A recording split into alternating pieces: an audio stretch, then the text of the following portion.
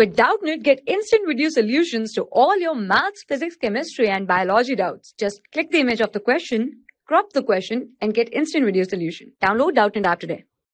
Hello everyone, let me explain this question to you. A ball is thrown vertically upward with a velocity u from the top of a tower. If it strikes the ground with velocity 3u, the time taken by the ball to reach the ground is option A u by g, option B 2u by g, option C 3u by g, option D 4u by g. Okay, so here is our diagram. A ball is thrown vertically upward from tower with initial velocity u. It will strike with ground with velocity 3u. Okay, so here we can use the formula v is equals to u plus at, because this is also a constant acceleration motion, acceleration due to gravity, small g, which is constant. Okay, now final velocity. Now we have to take a sign convention for this particular question. Okay, if we take upward direction as positive, then we have to take downward direction as negative.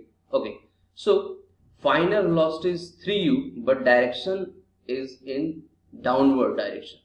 So we have to write minus 3u is equals to initial velocity u, but in upward direction. So we will put it plus u plus acceleration. Acceleration is due to gravity, which is small g, but in downward direction. So we have to write minus g into time t.